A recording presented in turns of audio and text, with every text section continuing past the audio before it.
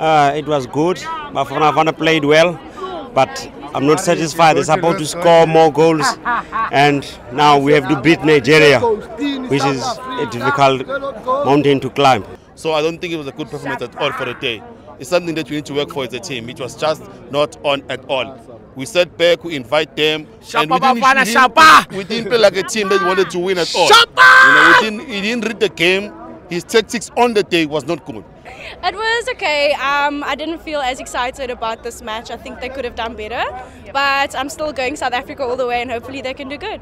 It was okay, but it's so disappointing. We thought they're gonna win, but it's okay, but it's a draw. So we're looking forward for the next one on Sunday. Cheers. We kind of fell apart in the second half, I think. I don't know if when Mali came at us, we didn't quite know what to do. And now we're under pressure. I'm very disappointed, really. I wasted my money, think that Bafana will do well, but they let me down.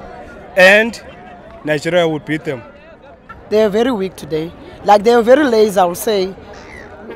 It wasn't supposed to be a draw. It was supposed to be 3-0, at least a favor with us. South Africa was a bit disappointing, but what can we do? I enjoyed the match. It was okay for me, man. I don't know about the other people, but this was very exciting for me. And Sunday we're going to win also.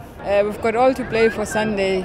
I think we'll come back because we're playing in our own country. So because of the support, we're going forward. I've got faith. Bafana for life. It's the best I know. You can do it. You can beat Nigeria. It's the best.